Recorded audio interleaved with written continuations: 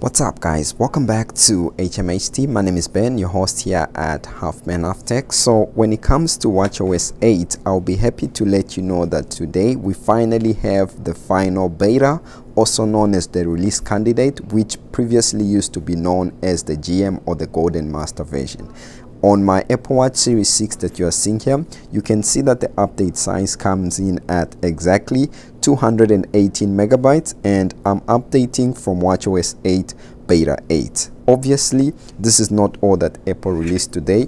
You can see my device here. I'm on the Apple developer website, and you can see that today Apple released Xcode 13 release candidate, and operating systems, you can see that today Apple released iOS 15 release candidate, iPadOS 15 release candidate, and also tvOS 15 release candidate, as well as watchOS 8 RC, since this is the video for this. So I've already updated my Apple Watch. Let me just put this back down here. So I've already updated my Apple Watch that you are seeing here, and obviously you can see that we have a new watch face. But before we get into that, let's go into the software changes that came with this update. So if you go into settings, go to general, and then go to the about, you can see the new build number that we have here on watchOS 8 RC, and it's a final build number, and you can see that it's 19R346. This has been updated from beta 8 that had 19R5342A. So this is probably what you're going to see when this version or this update comes out very soon. And speaking of when this update is going to be released, let me show you, since that has been updated on Apple's website. So if you go to this website, beta.apple.com, and you go to watchOS 8, you'll be able to see that it says that watchOS 8 is going to be available on the 20th of September, which is this coming Monday. So watchOS 8 is coming out on that date. Now, I've already shown you the software changes that came with watchOS 8. Now, what about the new features and changes that came with watchOS 8? This is the first change that you actually saw from the introductory part of this video, and it's a new watch face. And on the iPhone, if you open the Apple Watch app and go to my watch or face gallery, you actually be able to see that we have world time, which is now available, since we know that the Apple Watch Series 7 is now out and it's bigger. So you can see that it adds about 24 time zones, and if I'm to show you my Apple Watch here, you can see the different time zones that we have.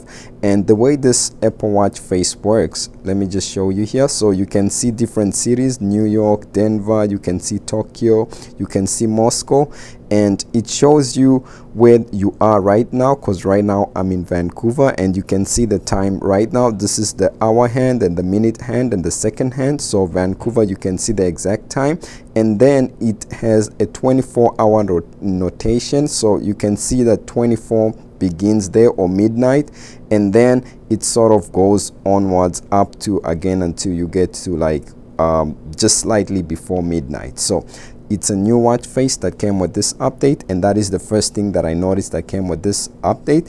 And also something that has been updated with this watchOS 8 release candidate has to do with the Apple Watch icon. So this icon that you are seeing here, it's been made slightly larger. It's more notable when you search for it here. So when you search for watch and you compare this to what you had on watchOS 8 beta 8, you will see that this one has been made larger to go hand in hand with what has been released by Apple today, since the Apple Watch Series 7 has gotten like a size increase in terms of the millimeters. We now have a 41 and 45 as depicted by Apple's event today. That is another change.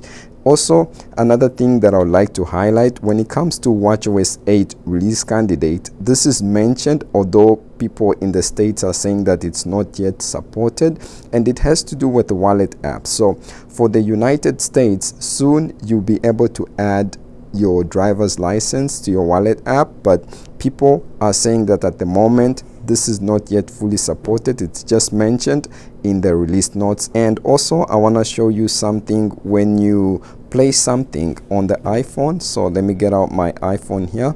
Then I'm gonna play like a random video on YouTube, and then I'm gonna show you the new screen that we have here when it shows the playing now and not playing now. So you can see that it shows that iPhone is playing and it's playing on YouTube. That is a new screen that has been updated. And then when you stop the playing, you will see that it actually says that it's not playing, and it's on the Apple Watch where you are seeing this notification, and the iPhone is on YouTube but it's not playing. The last thing that has been updated, since we know that this is mentioned by Apple from the event that they released, has to do with the workout app. So if you go to the outdoor cycling, this one, and you fall, this Apple Watch will actually be able to do that fall detection feature, and it will give you an option to either call emergency services, SOS, or select an option that says that you are okay. So it's good for safety, and it's actually here with watchOS 8 release candidates. Now, other than that, that's how this watchOS 8 RC came in on my Apple Watch Series 6. Like I mentioned, this update is coming out very soon. It's coming on the 20th of September, so next week, Monday. You can see that is when we are going to have this update. Now, other than that, that's about it for me when it comes to watchOS 8 RC. It does bring about new features and changes, as well as new portrait watch faces and many health new features, which I'm going to be covering in another video when this update officially comes out. And in the meantime, enjoy the update. This is the watchOS 8 release candidate. If you like this video, please leave a like and stay safe, and I'll definitely see you in the next video very soon. Peace.